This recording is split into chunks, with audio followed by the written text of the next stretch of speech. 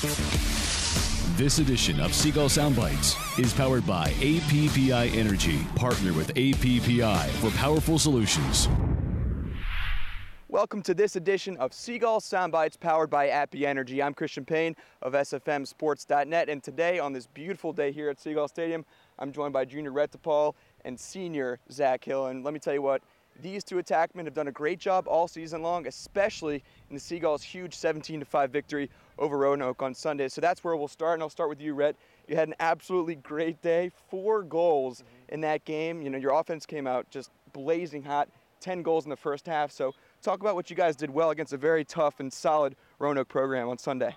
Well, Coach, told us before the game that it was really time for our attack to step up and show them what we're capable of doing and why we got recruited to come here. But, we stayed to our basics, moved the ball around quick, and everything kind of just fell into place, and we scored goals one after another, and it felt good.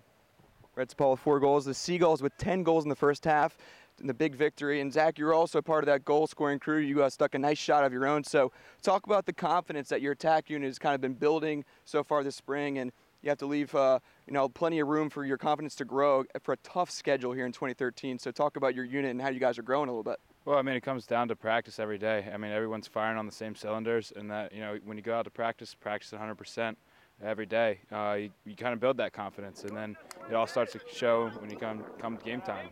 So, that is, attributed to how hard we go at each other in practice, and it's attributed to the defense for getting out after us.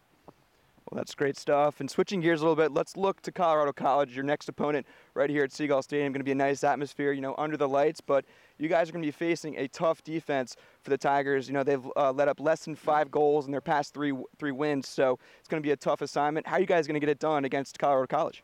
Well, a lot of it has to do, I think, with every day we go against the best defense in the country. So that gives us a lot of confidence going against whoever we're going to play. I don't think we're going to get away from what we do, and we're just going to move the ball around, stay in our set plays, and just play with confidence, especially coming off of that Roanoke win like we did.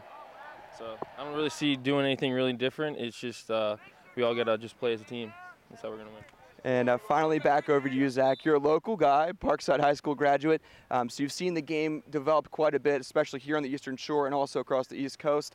And Colorado College coming in, that's kind of going to be a showcase of how much the sport of lacrosse has grown. So what does that mean to you to be a part of this program, to kind of be a part of how Division III lacrosse especially is growing across the nation? Well, it's awesome, coming here when I was younger, playing for such a youth program that was so small. No one knew what lacrosse was going through, elementary school, and now it's going across the country. It's, it's a testament of how well the sport's been growing. Guys like Sam Bradman, Kyle Harrison getting out there and just growing the sport. It's amazing to see. Well, thanks so much, guys, and best of luck against the Tigers here on Sea Gulls Stadium. Going to be a great game. Thanks a lot. I appreciate it. All right, have a good one.